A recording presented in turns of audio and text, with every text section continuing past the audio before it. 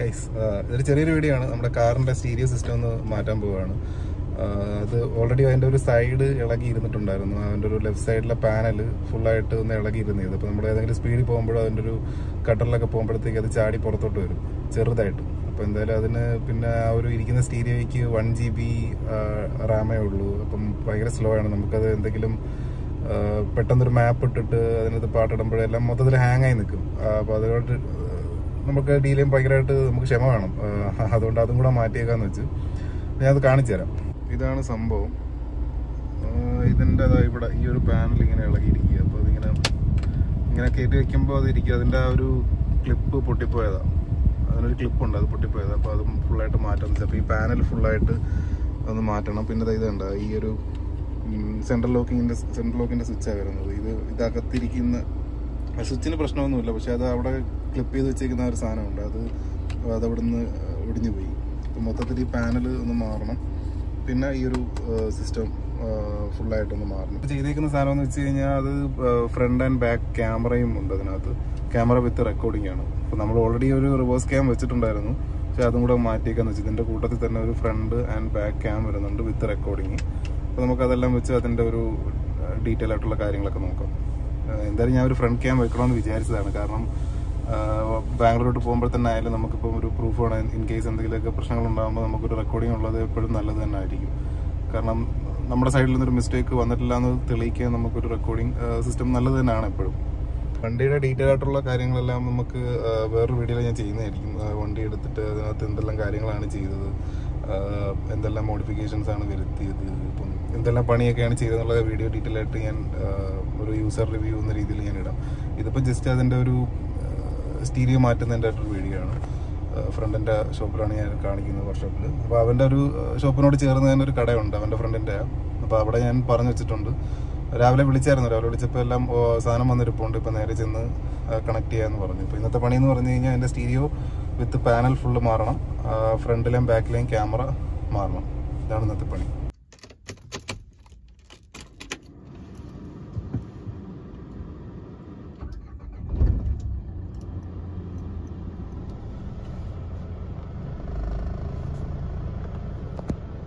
Okay,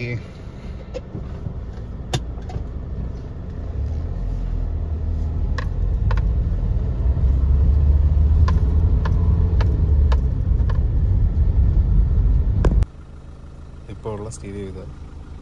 അതിന് reverse camera,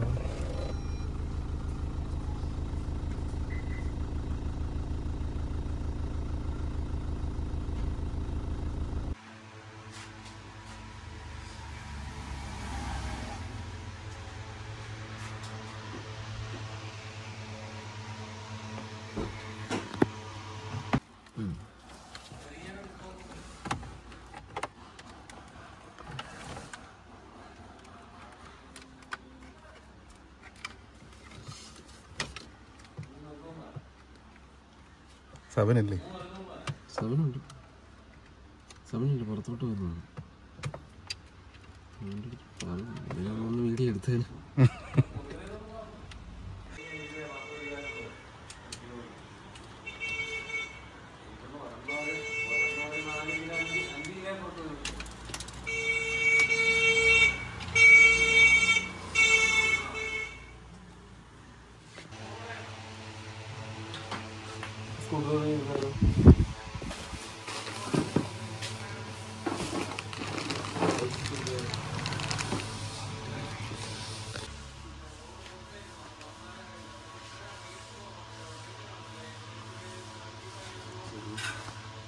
നമ്മളിപ്പോൾ എടുത്തതിനകത്തുള്ള wire കൊടുക്കാൻ പറ്റുമോ ഇതിനകത്ത്?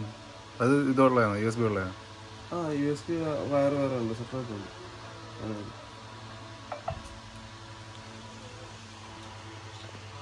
ഇതിനകത്ത് വിളിക്കാൻ പറ്റില്ല, അല്ലാതെ സെപ്പറേറ്റ് ഇത് വരുന്നുണ്ട് USB. ഓക്കെ. ഇങ്ങനെ വെച്ചാൽ ഇളക്കി വെക്കണം. ഏതാ ബോക്സ്? വലിയ ബോക്സിലാക്കി അതങ്ങനെ എനിക്ക് മനസ്സിലായില്ല. ഇല്ല, സെറ്റ് ഇളക്കി വേറെ വെക്കണമെന്ന് ചോദിച്ചത്. ഇല്ല, നമ്മള് പാനൽ മാറ്റുമല്ലേ മൊത്തത്തിൽ. മറ്റേ ബോക്സോടുകൂടി അങ്ങ് വെച്ചാൽ അത് വെച്ചാൽ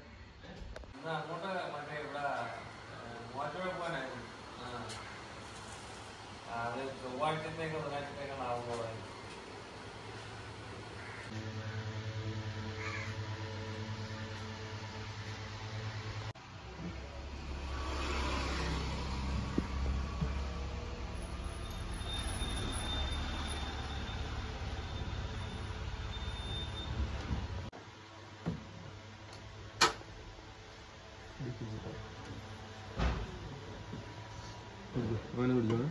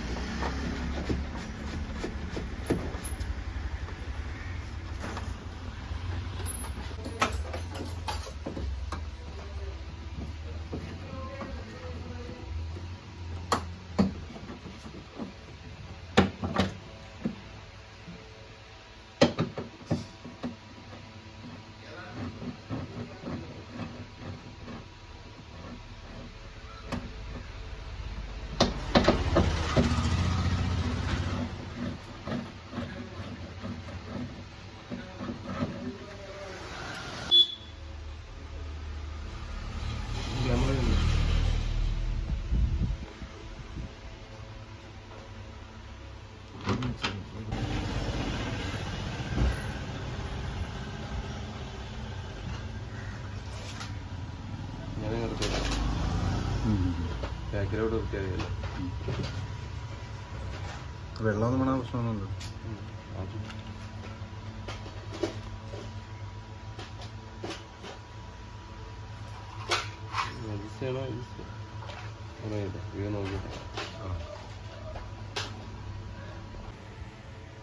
പിടിച്ചോ.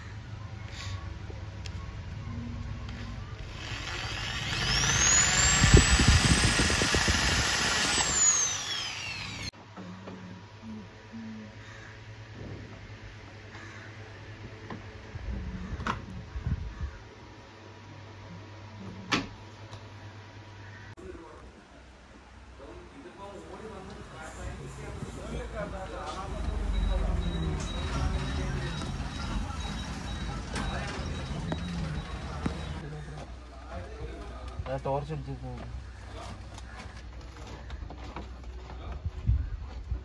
ഇവിടെ നമ്മൾ ആദ്യം വിചാരിച്ചിരുന്നത് പാനലിൻ്റെ എടുത്തിട്ട് ഈ ഡോറിൻ്റെ ഫ്രണ്ട് ക്യാം ഉണ്ടല്ലോ, ഫ്രണ്ട് ക്യാം ആ ഒരു സൈഡ് മിററിൽ വെക്കാമെന്നാണ് ആദ്യം വിചാരിച്ചിരുന്നത്. അതുകൊണ്ട് തന്നെ അത് ഫുള്ള് ഡോറൊക്കെ ഇളക്കി നല്ല നീറ്റായിട്ട് വയറിംഗ് ഒക്കെ ചെയ്ത് ആ ഒരു മിററും ഇളക്കി അവിടെ ഫിറ്റ് ചെയ്യാമെന്നാണ് വിചാരിച്ചിരുന്നത്. അപ്പോൾ ആദ്യം നമ്മളതെല്ലാം സെറ്റാക്കി എടുത്തത് അതേപോലെ ഈ ഒരു മിററിൻ്റെ അടുത്ത് ഫിക്സ് ചെയ്യാനായിരുന്നു പ്ലാൻ. അങ്ങനെ തന്നെയാണ് നമ്മൾ ആദ്യം ഫിക്സ് ചെയ്തത്. എല്ലാ വയറിങ്ങും കഴിഞ്ഞ് എല്ലാം ചെയ്ത് ഫിക്സ് ചെയ്ത് കഴിഞ്ഞ് അവിടെ വെച്ചപ്പോൾ നമുക്കത് അത്ര വിസിബിലിറ്റി പോരാൻ തോന്നി. അതുകൊണ്ട് തന്നെ അവിടെ നിന്ന് പിന്നെ മാറ്റി നമ്മൾ അകത്താണ് ഫിറ്റ് ചെയ്തത്. നമ്മുടെ അകത്ത് ഒരു മിറർ വരുമല്ലോ, ബാക്ക് കാണുന്ന മിറർ, അതിൻ്റെ അടിയിലായിട്ട് ഫിക്സ് ചെയ്തു. അപ്പോൾ നമുക്ക് ഫുള്ളായിട്ടൊരു ഫ്രണ്ടിൻ്റെ വ്യൂ നല്ല രീതിയിൽ കിട്ടും. അല്ലെങ്കിൽ തന്നെ ഈ ക്യാമറ അതൊരു ഡബിൾ സൈഡ് ടേപ്പ് വെച്ചിട്ടാണ് അവിടെ ഫിക്സ് ചെയ്യുന്നത്. അതിന് ഡ്രില്ലിങ് കാര്യങ്ങളൊന്നും ഇല്ല. ആകെ ഒരു ഡ്രില്ലിട്ടത് അത് വയറ്, അതിൻ്റെ ആ ഒരു കണക്ഷൻ വയർ അകത്തോട്ട് പോകാൻ വേണ്ടിയിട്ട് ഡ്രില്ല് ചെയ്തു. പക്ഷെ അതത്ര സേഫ്റ്റിയും അല്ല. ആർക്ക് വേണമെങ്കിലും വലിച്ചിളക്കാൻ പറ്റും. പിന്നെ അത് സേഫ്റ്റി അല്ലാത്തതുകൊണ്ടും പിന്നെ ഈ ഒരു വിസിബിലിറ്റി ഇഷ്യൂ ഉള്ളതുകൊണ്ട് നമ്മളത് പിന്നെ അത് മാറ്റി.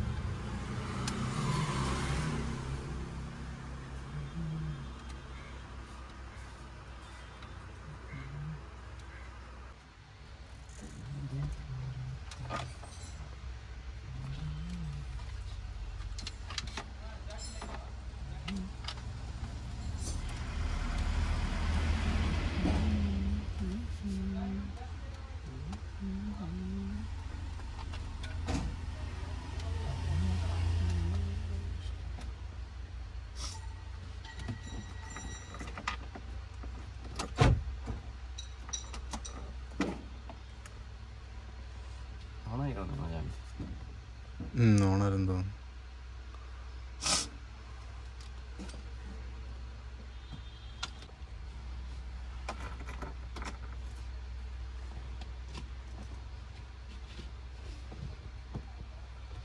ക്ലച്ചാന്ന് എവിടെ സ്പീക്കറൊക്കെ മാറ്റി വെച്ചു.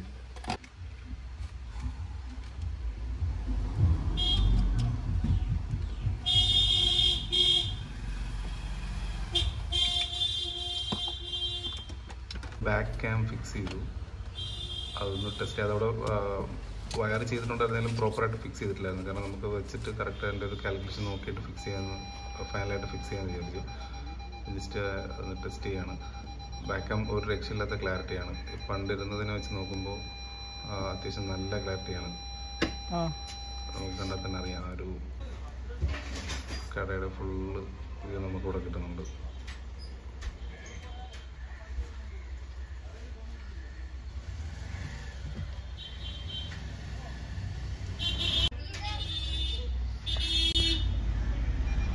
ഫ്രണ്ട് ക്യാം റീഫിറ്റ് ചെയ്യണം. നമ്മൾ ഞാൻ പറഞ്ഞ പോലെ ഡോറിലായിരുന്നു ഫിക്സ് ചെയ്തത്. ആ ഒരു സൈഡ് ഗ്ലാസ്സിലായിരുന്നു ഫിക്സ് ചെയ്തിരുന്നത്. അതിനെ മാറ്റി അകത്ത് ഫിക്സ് ചെയ്യണം. ഇത് നല്ല ക്ലാരിറ്റി ഉണ്ടല്ലേ? നല്ല ക്ലാരിറ്റി,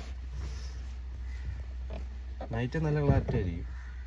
ഇത് 170 ഡിഗ്രി ആയിരുന്നു. നല്ല വൈഡായിട്ട് കിട്ടുന്നുണ്ട്. കറക്റ്റായിട്ട് കിട്ടും, വ്യൂ ഒക്കെ കറക്റ്റായിട്ട് കിട്ടും. നമ്മളിന്നലെ വെച്ച സ്റ്റീരിയോയിൽ ഫ്രണ്ട് ആൻഡ് ബാക്ക് റെക്കോർഡിംഗ് ഉണ്ട്. നമുക്ക് അതിൻ്റെ ഒരു ടെസ്റ്റിംഗ് നോക്കാം. നമ്മൾ എക്സ്റ്റേണൽ ഡ്രൈവ് കണക്ട് ചെയ്യണം. പെൻ ഡ്രൈവ് കണക്ട് ചെയ്തിട്ടാണ് അതിൻ്റെ recording storage external pen ഡ്രൈവിലോട്ടാണ് connect ആക്കുന്നത്. എന്തായാലും നോക്കാം. ഫ്രണ്ട് ആൻഡ് ക്യാം അത്യാവശ്യം നല്ല ക്ലാരിറ്റിയാണ്. നമുക്കിപ്പം റിവേഴ്സ് ഗിയർ ഇടാതെ തന്നെ നമുക്ക് ബാക്കും കാണാൻ പറ്റും. ഇപ്പോൾ ഫ്രണ്ട് ഇതിൻ്റെ ഒരു ഫസ്റ്റ് ഹാഫ് ഇതിൻ്റെ ഫ്രണ്ടാണ് കാണിക്കുന്നത്. പിന്നെ ഫ്രണ്ട് ഇപ്പം ക്യാമറ ജസ്റ്റ് ചരിഞ്ഞിരിക്കുക, അഡ്ജസ്റ്റ് ചെയ്ത് കൊടുക്കാം. ഫ്രണ്ട് ക്യാം ഇത്രയും ക്ലാരിറ്റി ഉണ്ട്. പിന്നെ ടച്ച് ചെയ്താൽ തന്നെ നമുക്ക് രണ്ട് ക്യാമിൻ്റെ അതിലോട്ട് പോകും. ബാക്ക് ക്യാമും നല്ല ക്ലാരിറ്റിയാണ്. പഴയ ഇരുന്നത് ഒരു ജസ്റ്റ് ഒരു റിവേഴ്സിന് പർപ്പസിന് വേണ്ടി മാത്രം യൂസ് ചെയ്യുന്നുണ്ടെങ്കിൽ ഇത് നമുക്ക് പ്രോപ്പറായിട്ട് റെക്കോർഡിംഗ് പർപ്പസിനായിട്ട് യൂസ് ചെയ്യാം. അപ്പോൾ വണ്ടി ഓടിക്കൊണ്ടിരിക്കുമ്പോൾ തന്നെ ആയാലും ഫ്രണ്ടും ബാക്കും നമുക്ക് അറ്റ് എ ടൈം റെക്കോർഡ് ചെയ്യാനും പറ്റും. നല്ല ക്ലാരിറ്റിയോടുകൂടി വീഡിയോ എടുക്കാൻ പറ്റും. അപ്പോൾ നമ്മൾ റെക്കോർഡ് ചെയ്യാൻ ഇവിടെ സെലക്ട് ചെയ്യുമ്പോൾ ഒരു ഡിസ്ക് പാത്ത് സെലക്ട് ചെയ്ത് കൊടുക്കാനാണ് പറയുന്നത്. അതിന് നമുക്ക് ഇതിൻ്റെ സെറ്റിങ്സിൽ പോയിട്ട് ഒന്ന് DVR, അതിൽ വീഡിയോ സേവ് ലൊക്കേഷൻ അത് നമ്മൾ സെലക്ട് ചെയ്ത് കൊടുക്കണം. അപ്പോൾ ഇത് നമ്മൾ ഇൻറ്റേർണൽ സ്റ്റോറേജ് അറൗണ്ട് 24 GB കാണിക്കുന്നുണ്ട്. ഇതാണെന്ന് തോന്നുന്നു. നമ്മളിപ്പോൾ ഒരു pen drive connect ചെയ്തതിൻ്റെത് 14 GB pen drive connect ചെയ്ത് അത് സെലക്ട് ചെയ്ത് കൊടുക്കാം. Recording time 3 minute. എന്താണെന്ന് എനിക്കറിയില്ല, അത് നമുക്ക് ചെക്ക് ചെയ്ത് നോക്കാം. ഇതിൻ്റെ ഫുൾ ഡീറ്റെയിൽസ് നമുക്ക് എന്തായാലും ചെക്ക് ചെയ്ത് നോക്കാം. ഇപ്പോൾ തൽക്കാലം ജസ്റ്റ് അതിൻ്റെ വീഡിയോ ക്ലാരിറ്റി ഒക്കെ ചെക്ക് ചെയ്യാം നമുക്ക് ജസ്റ്റ്. ഓക്കെ, ഇനിയിപ്പോൾ അതിൻ്റെ ഒരു അലർട്ട് മാറിയിട്ടുണ്ട്. ഇനിയിപ്പോൾ നമുക്കിത് ജസ്റ്റ് ഫോർമാറ്റ് ചെയ്യാനാണ് പറയുന്നത്. എന്തായാലും പെൻഡ്രൈവ് ഒന്ന് ഫോർമാറ്റ് ചെയ്യാം.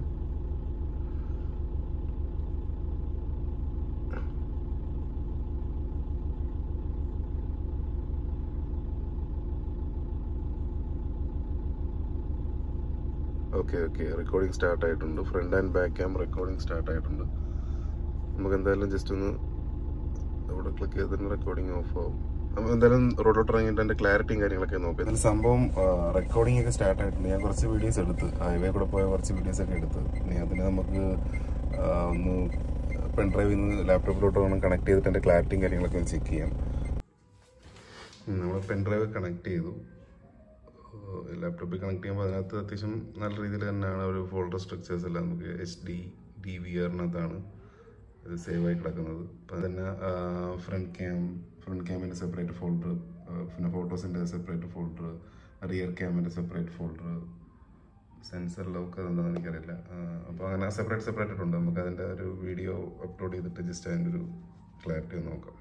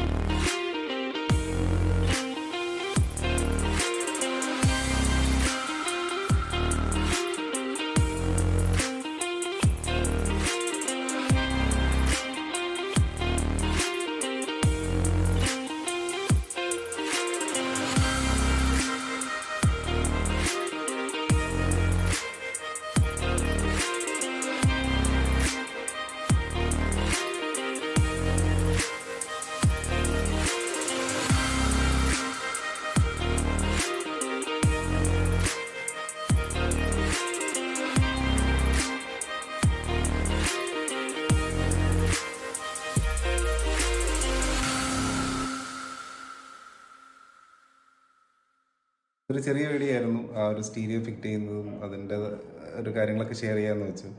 നമ്മുടെ ആ ഒരു ടെറാനോടെ തന്നെ ആയാലും ആ പാനൽ കമ്പനിയുടെ കൂടെ വരുന്ന പാനലല്ല. ഞാൻ എടുത്തപ്പോൾ തന്നെ അതിനകത്ത് ഓൾറെഡി ഒരു സ്റ്റീരിയോ ഉണ്ടായിരുന്നു. പക്ഷെ അതിനത്ര ക്വാളിറ്റി ഇല്ല, പെർഫോമൻസ് ഇല്ല. അപ്പം നമ്മൾ ഭയങ്കരമായിട്ട് ഹാങ് ആവും. നമ്മളൊരു സാധനം യൂസ് ചെയ്യുമ്പോഴത്തേനും അത് ഭയങ്കരമായിട്ട് മാപ്പ് എടുത്തത് തന്നെ ആയാലും നമുക്ക് സത്യം പറഞ്ഞാൽ ഒരു വല്ലാത്തൊരു ഇറിറ്റേഷൻ വരും. അതൊരു ഭയങ്കരമായിട്ട് ഹാങ് ആയി നിൽക്കുമ്പോൾ അറിയാലോ ഒരു 1 GB സാധനം എത്രത്തോളം പെർഫോം ചെയ്യുന്നു.